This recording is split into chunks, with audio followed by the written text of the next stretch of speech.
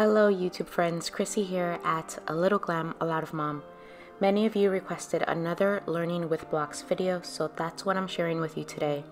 If you missed the first Learning with Blocks video, I'll share that in a card up above and link it down below for you. Today we are working on math with Sumblox.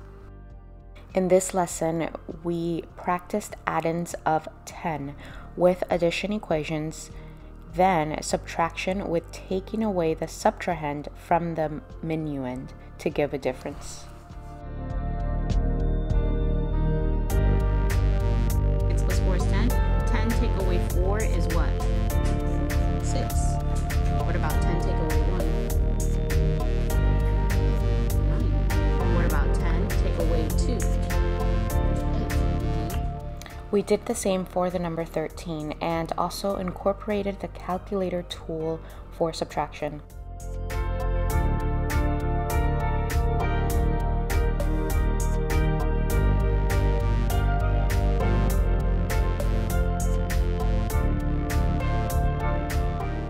And to show work, I provide a clipboard with a blank sheet of paper and invite Bella to jot down her equations.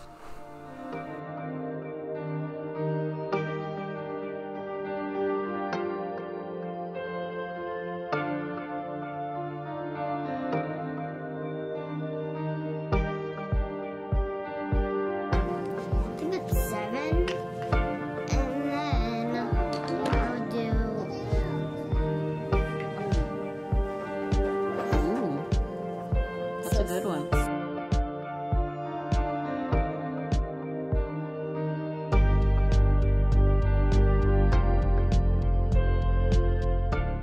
This next clip is Noah's first even and odd lesson. So the challenge here was for Noah to stack towers of even and odd, and he loves stacking and he loves challenges. So for this even and odd lesson, I paired our Sumblox blocks with loose parts, and the way that I presented this lesson is even numbers will always have a pair, whereas the odd number will always have one that's alone. So the loose parts are just a tactile representation of this concept for Noah.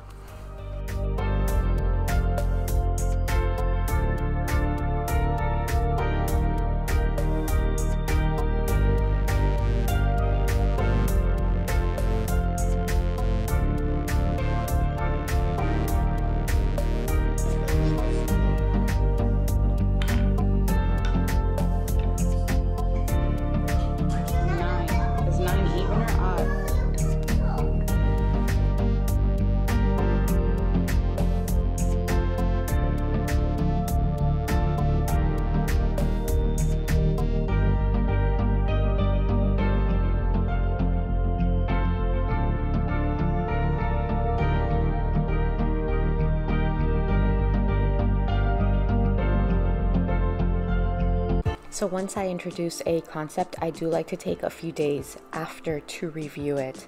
So that's what we're doing today with Noah. But I also wanted to show you how we substitute a worksheet for hands-on math. This is an old curriculum book by the Good and the Beautiful, Math Level K, that belonged to Bella. She completed just about every lesson and worksheet in here during her kindergarten year. With Noah, I am stepping out of the worksheets, but still using the lessons as a guide if I need to. So the idea in this worksheet is to count the fish in the bowl, write the number of fish in the handwriting line provided, and finally circle if the number of fish are an even or odd number. The materials we're using to substitute the worksheet are some blocks, and with these blocks, Noah can touch them, feel the natural wood material, feel its weight, its height, its value comes alive.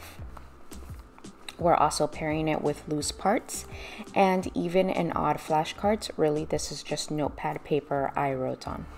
And a common Montessori material called a sandpaper tray. I used flour, which was what I had on hand.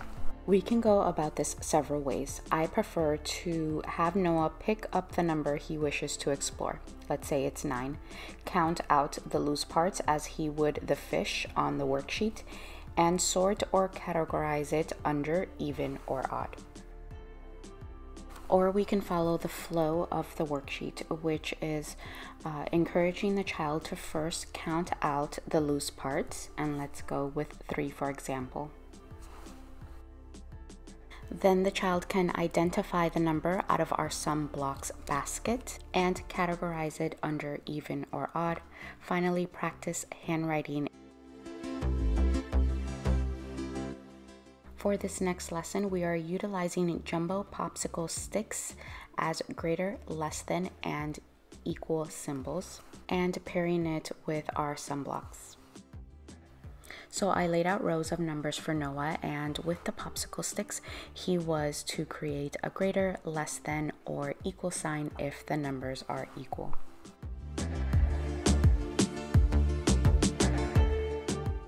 I did end up hot gluing 2 sticks together to make a greater or less than symbol, and that seemed to work out well for Noah. My Bella wanted in on the fun, so I modified the activity to her skill. Instead of just 1 number, I laid out 2 numbers, so she would need to add both numbers together, add the greater, less than, or equal symbol according to the sum.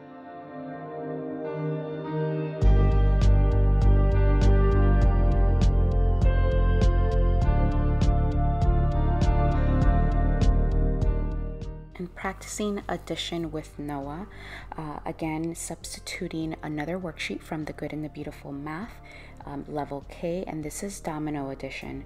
So for this activity we used our large wooden domino set and our Sumblox. The concept here is really simple. We're adding both sides or halves of the domino together. And so what I did with Noah is once he's done with counting each side, the 1 to 1, we'll add that add-in number to each side. I think I know. So 1, 2, 3, 4, 5, 6, 7, 8, 9, 10. So 5 plus 5 equals 10, and then I'll have Noah check his work by adding the Sumblox block to his add-ins, because as I explained in the previous video, the height of the Sumblox represents its number value. So for example, the height of 2 number 5s together would equal to the height of the number 10. Alright friends, so there you have 5 ideas for math activities using Sumblox block set. I hope that today I have inspired you to move beyond the worksheets and curriculum boxes and make our children's work meaningful. I want to end on this note that worksheets do have a place in learning, and it can work wonderful for some children. However, I found that this was not the case for my younger children. Worksheets actually disengaged my learners and left them wanting more meaningful living work. And so that's the beauty of homeschooling, right? Is that we can tailor our approaches to the unique children we have been given.